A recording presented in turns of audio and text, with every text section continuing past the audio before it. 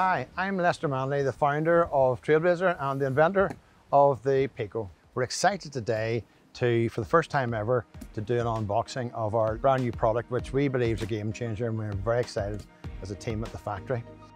First thing we do, open the box up, of course, which is hopefully an exciting moment for you. While you get ready to take this little game changer out, and this is the Pico. So there's very little to do when you get the Pico. Our idea is so you can get using it as quick as you can. So a few things you need to do. I'm just going to take you through it very quickly. First of all, you open it up like that. Remove your packaging. Inside, you have a few bags with some bits and pieces in it. So very quickly, I'll take you through them. This is a little scoop, and this scoop's used for basically moving your charcoal around, or for cleaning it out at the end, which makes it very quick and very simple. And then you've got clip-on tool holders, which are really quite cool. It allows you to hang or suspend your tools, your burger flipper, onto the side of the machine, which means if you're on a beach or if you're in an environment that's not particularly clean, all you need to do is set this wherever you can, and you can keep your tools off the ground, nice and safe. The other nice thing is that it's suspended off the table, which means there's no heat issue, there'll be no heat damage, and it'll work extremely well. The other thing you need to do is, this is removable, your lid's removable, and that gives you a lot of control over, if your space is tight, just take it away. If it's not, use it as a storage unit. But the one thing you have to do is put the handle on. So take this out. Underneath here, you'll find a little bag of tricks. And what you do is you just take the handle, just pour it out actually, get rid of that bag. So you have a handle, you have two little items called standoffs, and you've got two nuts and two washers. So what you do initially, and then what you have is this little tool holder, which is quite cool. That bolts on the inside, and that allows you to put your tools inside that, and that'll stretch nice and firmly. You can put your two burger flippers or a basin brush or whatever. You put your screws in through the hole of the tool holder. Second one here. And then very simply thread these. These got little guides to keep them in the right place. And just present your first screw up into this nut and hand tighten it. Tighten it up until you can get it comfortably tight. And then what you get in the box with it is a little Allen key. So you just go in the inside, tighten it up. And once it's finger tight, just move your Allen key onto the short bit and give it another good, nice tighten up. And then you know that handle is on really solidly. What you have with you are all the tools you need at any point in time, which is the little multi-purpose tool here, your Allen key for removing your firebox if and when you need to. This spanner here is used for adjusting what's called the friction block. The friction block is a little block at the very bottom of the machine here, and that grips the winding rod to levels of tension to suit you.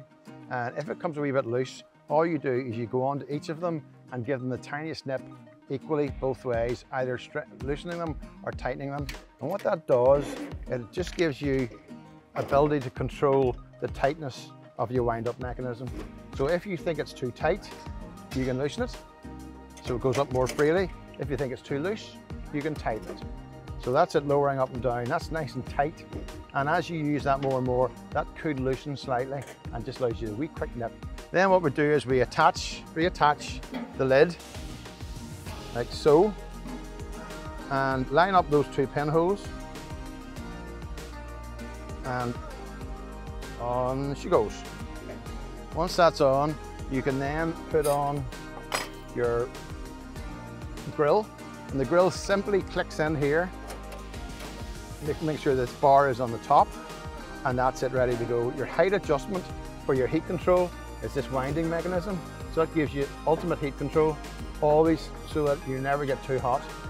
And then what you have is this multi-purpose unit. This is a scraper for when you're finished and you want to clean. You know how hard it is to clean stainless steel. Well, this cleans the bulk of the dirt off. Do it on both sides. Put it in a sink or this tray here with hot water. Let it soak for half an hour or so. Give it another scrape, a rub with wire wool, and you're going to have it spotlessly clean. Then your tray, your lower tray, comes with a separate shelf. So you've got this, which slides in. So you can take the tool out to just use this purely for keeping stuff hot, or you can then put this into 3 different levels. When you want to take more stuff out, and you want to, so you can have stuff going in this tray, grilling and cooking, and you can have stuff down below, keeping warm. So all you do is literally, when you want to put stuff more off the grill, you do that, push that towards back, hinge that up, load that up with food, and then move it back down again, and continue to cook, grill, bacon, or whatever else you want. So that's the Pico, and that's it all put together. In another video, we're going to show you how to light it properly, how to get the best out of charcoal, and then we're also going to show you a little video which is all the accessories and the other things you can add to the machine. And as we go, there'll be more of those. So it's a matter of packing this up, just setting everything in, nice and tidy, dropping your grill bar down, closing it over. There's one missing, always a missing one. Closing it over, lock it up, attach your shoulder strap, which comes in with the machine as well, as standard. Once you've attached your shoulder strap, that's a very, very easy piece of equipment to carry. So what you do is adjust it to your length, whatever length suits you, put it over your shoulder, and that's us. So enjoy your Pico. I'm away to have a barbecue.